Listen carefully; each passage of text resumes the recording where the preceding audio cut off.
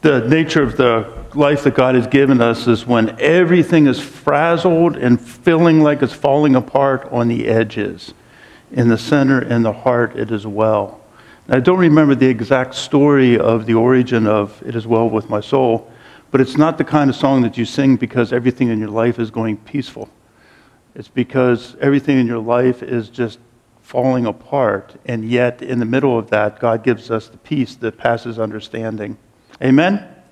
Amen. So, welcome to Stewartstown United Methodist Church. For all of you that are gathered here in person, for those who are also gathering, reaching us remotely and online. So if you were here last week, you saw the craziness of the Vacation Bible School with the shack and everything else. And this week we have the Noah's Ark, which is part of the children's musical camp that just took place this past week. And just wanted to give you a taste of that so you are aware of what's going on in the life of the congregation. I think there's a theme in there. Wasn't that in the video last week with the Vacation Bible School?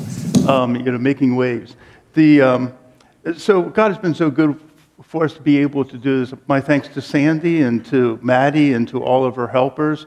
One of the things we found is that I don't want to say our people are dropping like flies, but we've had 11 people that were signed up to help or to do a variety of different things that are part of the congregation the last 2 weeks come down with COVID. And so prayers for them as they continue to recover and as they help. Despite all of those setbacks and trials and tribulations and everything, God has been so good. And so we're also continuing to pray for protection for the Summer Theater, for all that is going on there as we move forward. Lord, we thank you for your presence, for your love, for your provision, for your grace. We thank you that you are here with us now, and that in you we can always be at home. Amen.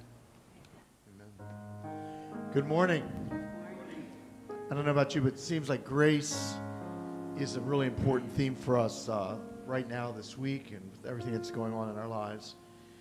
How we need your grace, oh God, more and more, and how we know we can trust your promise that your grace is enough. Amen, church? If that is your truth, I invite you to rise and sing with me. Your grace is enough.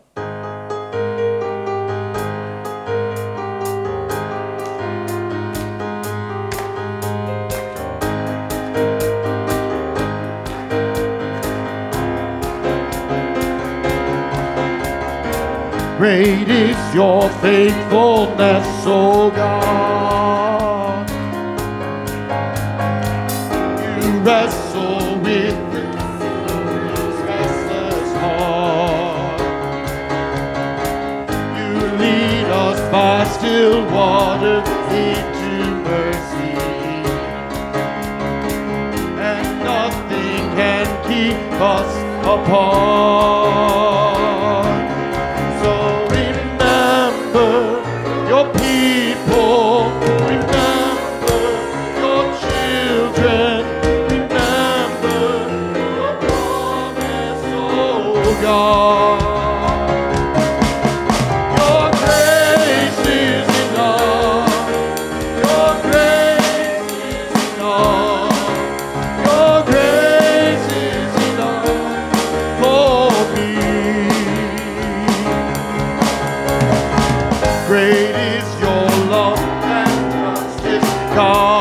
Jacob, you saw weak to lead the strong. You lead us in the song of your salvation,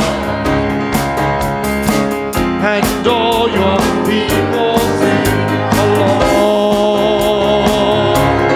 So remember your people.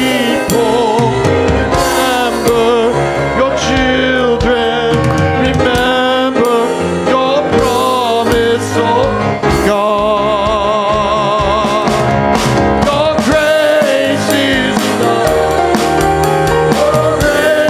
is enough.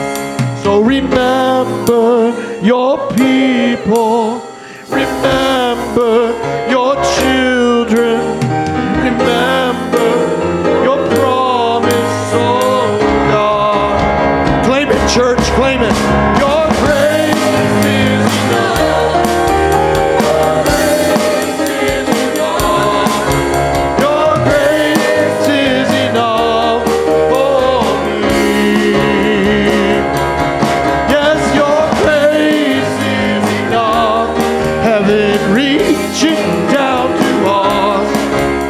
Your grace is enough for me. Yes, your grace is enough. Your grace is enough. Your grace is enough for me. For me.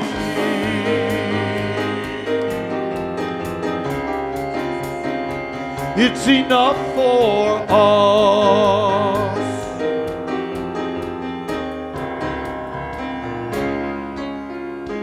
Is there an amen in the house? Let's express our love for Jesus. There is a name I love to hear. I love to sing His word. It sounds like music in my ear, the sweetest name on earth. Oh, how I love Jesus. Oh, how I love Jesus. Oh, how I love Jesus. Because He first loved me. It tells me of a Savior's love who died to set me free.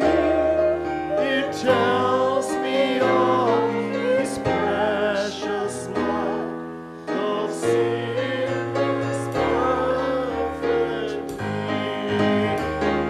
Oh, how I love Jesus. Oh, how I love Jesus. Oh, how I love Jesus. Because He first loved me. It tells me of the loving heart who feels my deepest fear. When it's sorrow bears a part that none can bear below. Oh, how I love Jesus. Oh, how I love Jesus. Oh, how I love Jesus. Because He first loved me. Oh, how I love Jesus. Oh, how I love Jesus. Oh, how I love Jesus. Because He first loved me. As you think about that thought, I invite you just to say your name. He first loved you, David.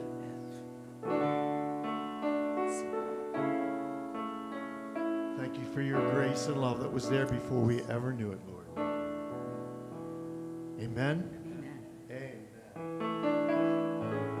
Make time to greet your brothers and sisters in the faith.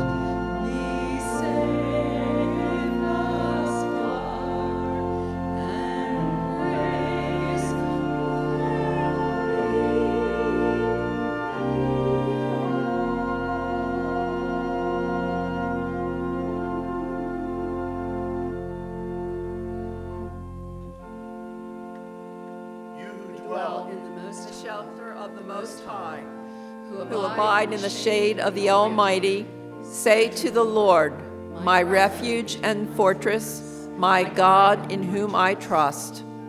He will rescue you from the fowler's snare, from the destroying plague. He will shelter you with his pinions, and under his wings you may take refuge. His faithfulness is a protecting shield. You shall not fear the terror of the night, nor the arrow that flies by day, nor the pestilence that roams in darkness, nor the plague that ravages at noon. Though 1,000 fall at your side, 10,000 at your right hand, near you it shall not come. For he will give his angels charge concerning you, to guard you in all your ways.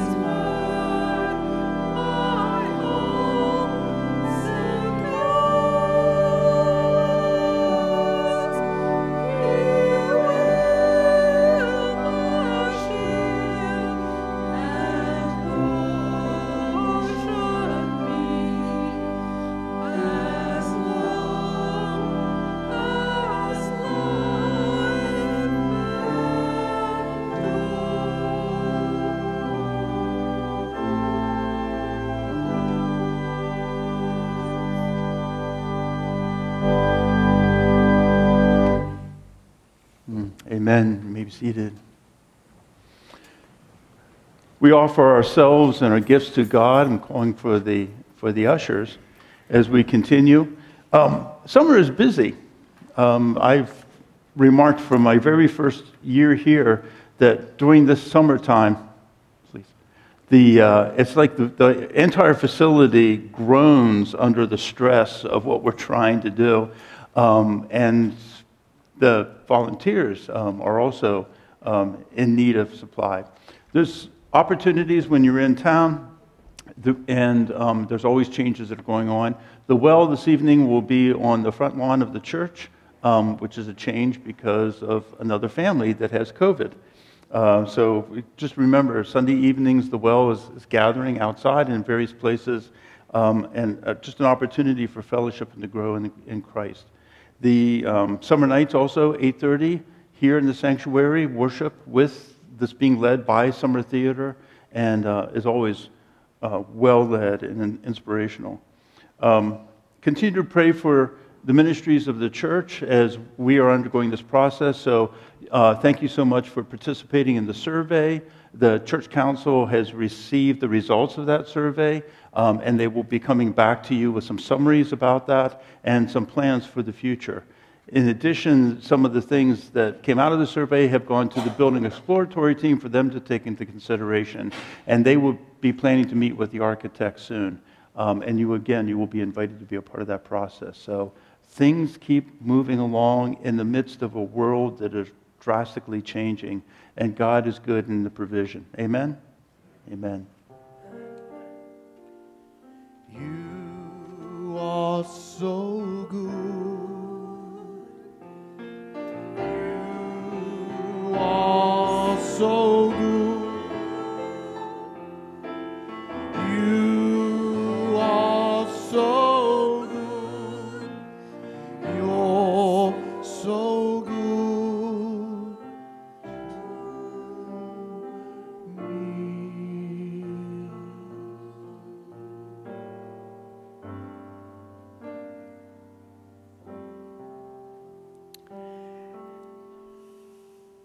Heavenly Father, we thank you for this opportunity to share what you have so graciously given us back to you. Please use these, our gifts, our tithes, and our offerings to further your kingdom. In your name we pray. Amen. This morning for prayer, I'd like to invite us to participate in a bidding prayer. I will bid you to pray. And I'm going to use the acronym ACTS: Adoration, Confession, Thanksgiving, Supplication, which is just a really helpful prayer discipline for all of us. But now here is the gospel from the Gospel of Luke, chapter 9, verses 51 through 62. When the days drew near for him to be taken up, he set his face to go to Jerusalem, and he sent messengers ahead of him. On their way, they entered a village of the Samaritans to prepare for his arrival, but they did not receive him because his face was set toward Jerusalem. When his disciples, James and John, saw this, they said, "Lord, do you want us to command fire to come down from heaven and consume them?" But he, Jesus, turned and rebuked them. Then they went to another village. As they were going along the road, someone said to Jesus, "I will follow you wherever you go." And Jesus said to him, "Foxes have holes and birds of the air have nests, but the Son of Man has nowhere to lay his head." To another he said, "Follow me." But he said, "Lord, first let me go and bury my father." And Jesus said to him, "Let the dead bury their own dead, but as for you, go and proclaim the kingdom of God."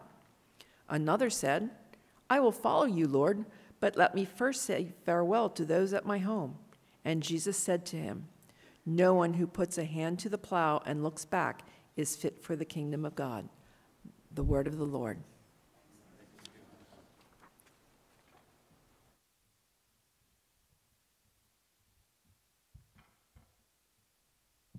What do you think of?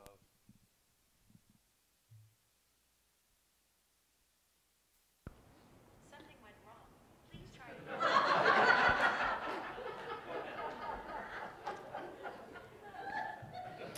Siri is trying to help.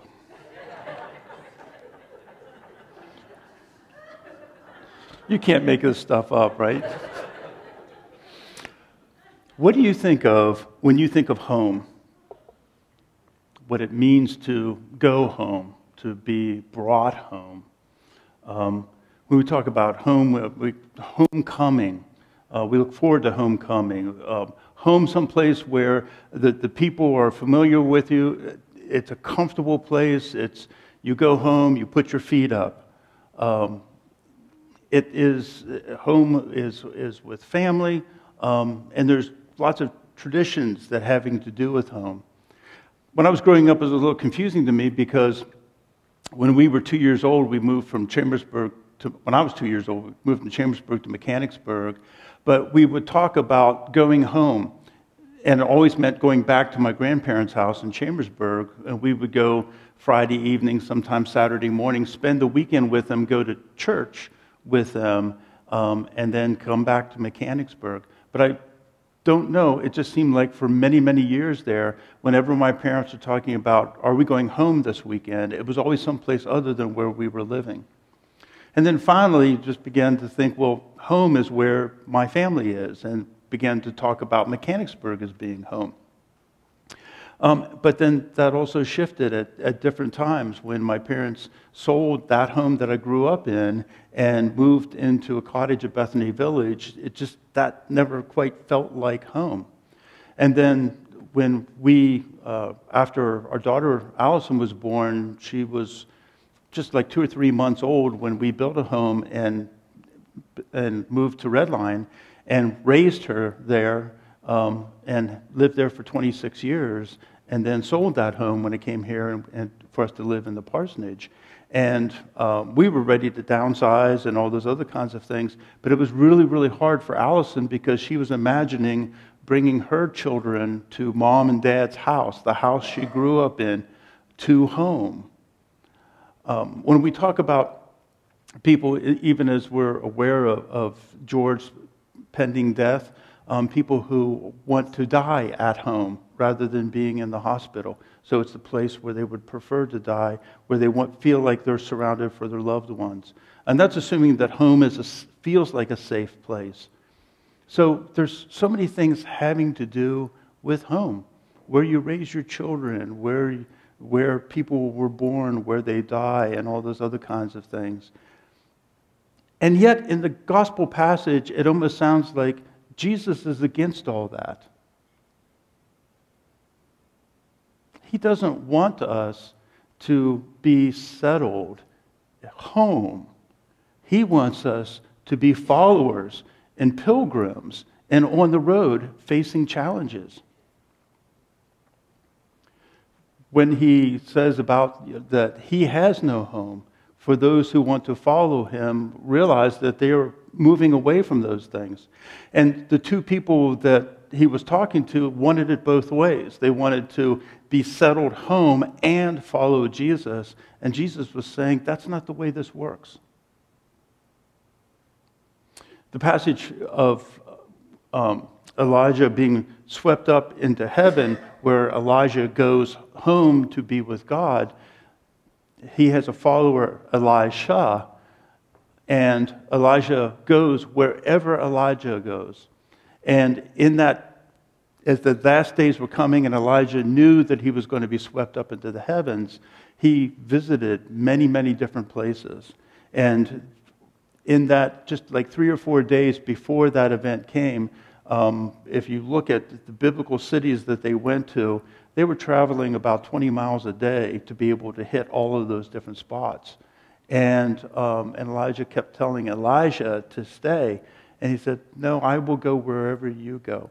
So there was something about being a follower on that pilgrim journey that is consistent with what Jesus is also asking us to do. So maybe Jesus is against it because Jesus knows something that we don't know. I remember being asked to preach a series on family and what the scriptures say about family. And I picked this passage, and the pastor who was leading the worship service says, I can't read that. You know, the passage of scripture was talking about, burying your father, leaving your family behind, doing all those things, and saying, yeah, but what Jesus was doing was a radical shift in the nature of reality, that Jesus was a challenge and a transforming presence, and that Jesus wasn't what everybody expected him to do. I mean, if Jesus did what everybody did, he would have gotten married, he would have had a family, he would have probably followed his father's trade and continued to be a carpenter. He would have gone regularly to his local synagogue, maybe had been a leader there, but not the transforming person that changed the world. One of the things that I think that Jesus knew that maybe we don't know is that you can never go home again. Now, some of us experience that when you get together with family. Doesn't matter how old you are, don't they sometimes treat you like you're still a little kid? Or they put the pressures on you. You know, it's like every time I remember attending weddings and having family members challenge other family members, so when is your turn? You know, as if everybody has to get married and this is the right thing for everybody. Or if a family member is expecting and everybody else is cringing because it's like now that, grandma's going to say, and when is your turn? Or you have one baby, and when's the next one coming? There's something about you can't going home. It's kind of like a hermit crab. They outgrow their shell. You have to have them with other shells, and so eventually they will outgrow the one and move into a larger shell. There's something about what Christ does within us that we outgrow our lives. We outgrow our families. We outgrow our community. We outgrow our limited perceptions of the way that things are. That when you see a tree and you see how the growth with the rings, it's like the nature of our spiritual life and our spiritual growth is an ever expanding, it's an ever opening, it's an ever embracing, it's an ever more loving, a larger and more diverse group of people until hopefully our souls have expanded to the point where it's willing to embrace all of reality and God's grace. So if we're going to follow, but one of the things that will happen is that if we resist that, could you imagine outgrowing your shell but not wanting to change?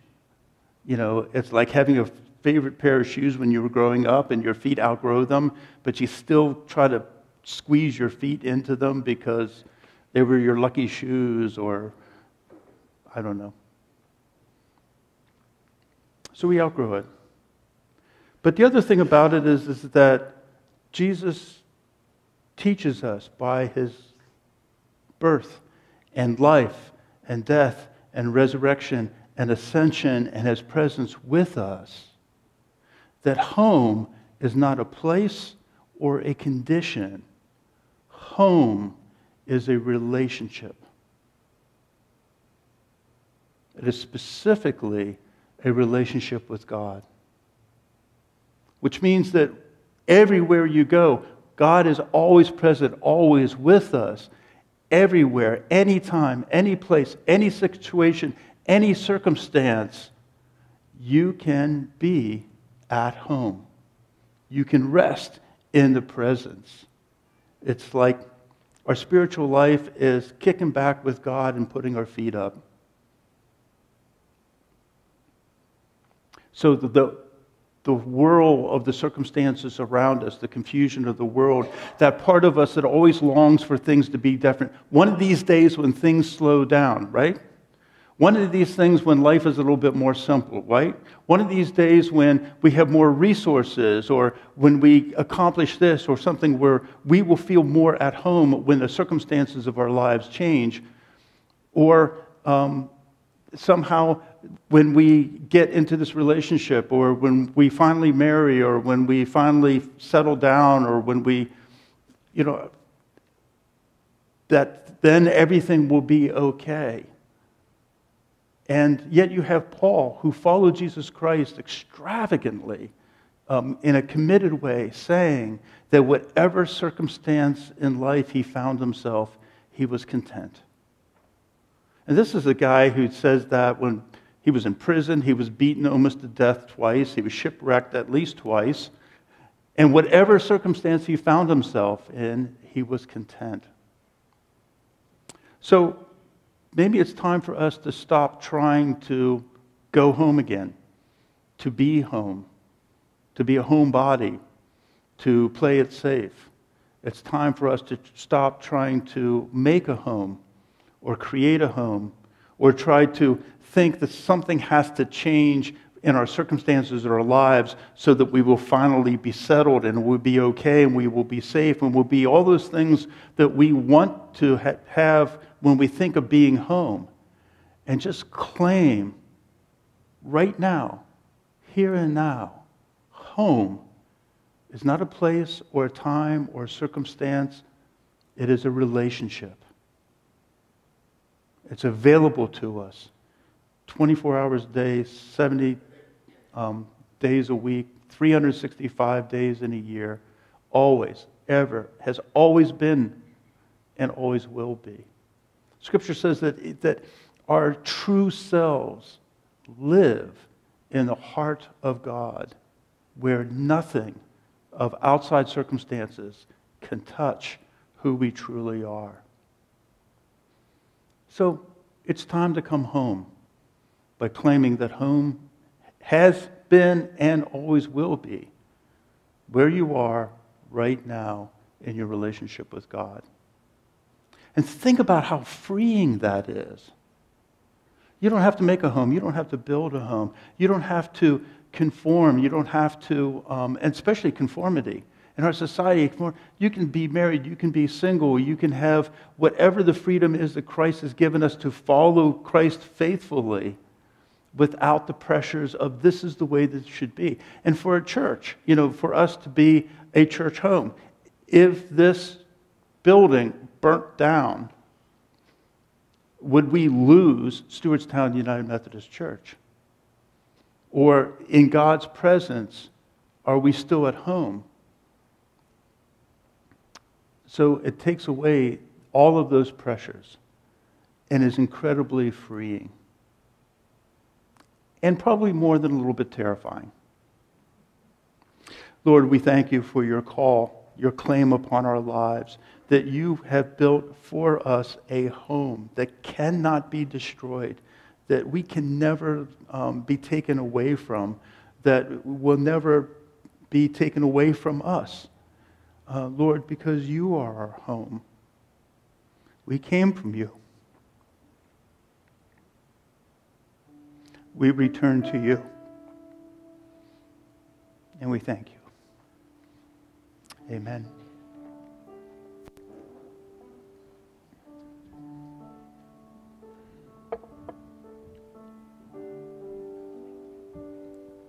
Wherever God calls us, that is home.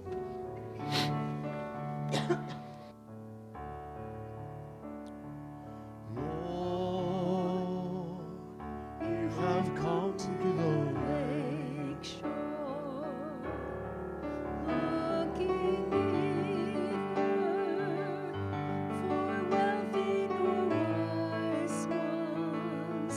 You only asked me to follow humbly.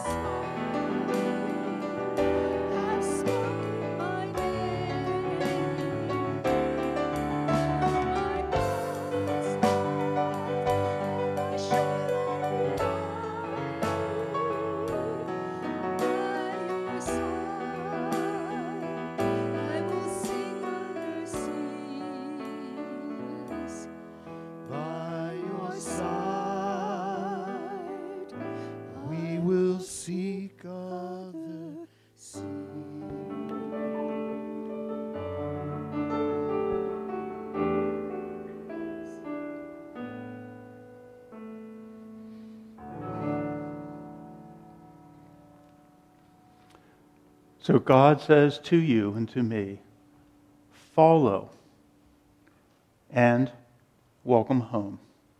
Go serve God and your neighbor in all that you do, in the presence and the power and the grace of Christ, whose kingdom is coming and will not be stopped. Amen? Amen.